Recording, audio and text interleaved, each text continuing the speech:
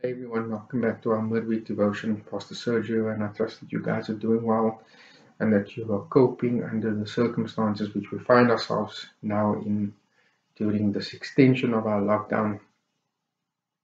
While I was sitting and thinking about where we find ourselves, I was reminded of words found in the book of Proverbs, which King Solomon writes as he identifies in his life during a time which his father had shared with him words of wisdom. And I believe that these words of wisdom are so relevant for us as men and women as we go through this time, as it clearly provides a standard by which we are to live by, because it's words which God has given to his people, and it's wisdom that is obtained in the writing of Proverbs, which are there for practical use and application in our lives today. There are so many memories attached to this particular verse for me as an individual. And it's with that in mind that I just want to share with you this afternoon, this evening with your families, whenever you do watch this video. And I pray that it will bless you as it has blessed me over the years. My son, give attention to my words, incline your ear to my sayings. Do not let them depart from your eyes. Keep them in the midst of your heart, for they are life to those who find them and health to all their flesh. Keep your heart with all diligence, out of it springs the issues of life. Proverbs chapter 4, verse 20 to 23. The Lord bless the reading of His word. Men and women, for you and for many out there, we find ourselves in a spate of circumstances which could be very overwhelming for us. But even in a time like this, I'm reminded of these words that oftentimes people make use of Proverbs chapter 4, verse 23, and they only quote that particular verse where it says, keep your heart with all diligence, out of it springs the issues of life. In other words, as Henry Blackaby puts it here, God knows that your heart's affection determines your life's direction. What does that mean for us as individuals? What do we experience? What does our hearts determine for us? And how do we follow what our hearts are saying to us? When I look at the scripture now, I look at everything that the preceding verses says to what that verse means. Before, as a young person, I most likely just looked at that particular verse and said, okay, I need to guard my heart because against all things, and out of it springs the issues of life. And it became one of my favorite verses because during my age, my youth days rather, while courting a friend of mine, we had an awesome time as young people. And I will never forget her mom, who made reference to the decisions that we make determining our future. And I think it was clear that we had to guard our hearts.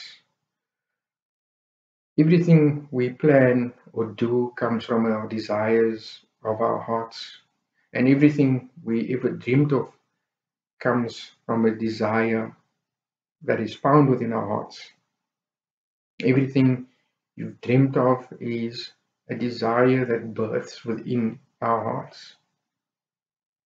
And when Henry Blackaby makes reference to that God knows our hearts and our affection, and it is determined by the direction in our life, he's saying to us that we are to guard our hearts and protect those myriad of dangers that surround us. You see, God's word guides us and it makes provision for us, and it is the key to keeping our hearts pure and safe.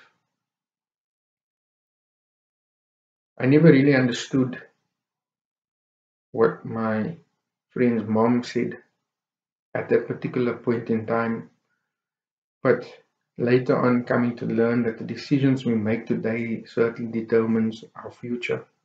And considering it deeply in the current circumstances I find myself in, as we find ourselves, there are indeed circumstances that we need to guard our hearts. And it's not by choices we are going to make, but decisions that we need to make. And the decision that I'm making is by putting my trust in the Lord. It's a decision that I know that if I put my trust in the Lord, I'm guarding my heart, I'm guarding my walk, and I'm guarding the direction in which I want to go.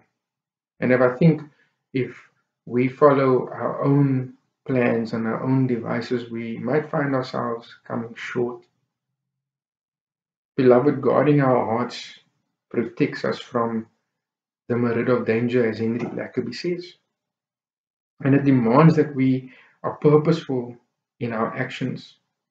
For example, verse 20 to 21 says, "My son, give attention to my words and incline your ear to my sayings. Do not let them depart from your eyes. Keep them in the midst of your heart." So we are encouraged here to read the Word of God and do not let the Word of God depart from us. The words, these sayings, we are to incline our ears to it. We are to allow to make the time for the reading of His Word and to keep it in the midst of our hearts. It's a very difficult time to even pick up our Bibles. If we are honest with ourselves, it's a very difficult time to build ourselves and our families up in faith during this time. But we are encouraged not to let these words depart from us, that we are to pay attention to what the scriptures are saying. We are here also to ensure that when we do that, we are guarding our hearts. It sounds like we need to make the effort in seeking to read the scriptures. It sounds as if we have to make the effort here to meditate day and night on the Word of God. As Psalms 1 verse 3 says. In fact, I can go one step further if we are honest with ourselves, that if we do this, we are walking in honesty and we are walking in righteousness and we are walking in the steadfastness that is represented in the scripture. And the goal thereof is to live a life that represents the glory of God. Walking in Christ and in the words of God is no casual thing. It takes wisdom, it takes courage, it takes knowledge. And for you and I to find the wisdom and the knowledge and the courage, we need to go to the Word of God. And it is the only thing I know that safeguards us and guards our lives and protects our footsteps and leads us to a place of peace and understanding. I'm encouraged by these words which Solomon writes here. Keep your hearts with all diligence, for out of it springs the issue of life. If I look at my life today and I think about the decisions I've made, then it has definitely determined my future. And I'm grateful for people who have been people of influence. And I want to say thank you to the Lord for those people. Don't disregard men and women who have spoken words of wisdom to you. Clearly, King Solomon, took the words of his father, these words of wisdom, which have become a practical guideline for him in life, and a practical guideline for us as we consider them today, to pay attention to the words of the Lord, to incline our ear to His sayings, and to not allow these words to depart from our eyes. Let us meditate on the Word of God day and night. Let us read the Scripture, because it will help us guard our thoughts, it will help us guard our hearts, and it will certainly help us walk a life that is diligent in Him. It will help us present ourselves blameless before Him. It will help us show the life Christ has purpose for us. And like good friend's mom said, the decisions we make today determines our future. God's words are the key to guarding our hearts, from keeping it pure and safe, and it will certainly ensure that we reach the future that God has intended for us. So to you, our broader family, we send our love and our greetings, and we ask that God would watch over you, that He would guard your hearts against the pressures of life, and that we will continue to make decisions that honor Him amidst our circumstances. For we are not a people without hope. I'm constantly reminded that there is hope in the Lord. May God bless you. May God keep you. May the Lord continue to make His face shine upon you and lift up His countenance toward you and be gracious. And may you, His people, continue to experience God's peace. May God bless you. Amen.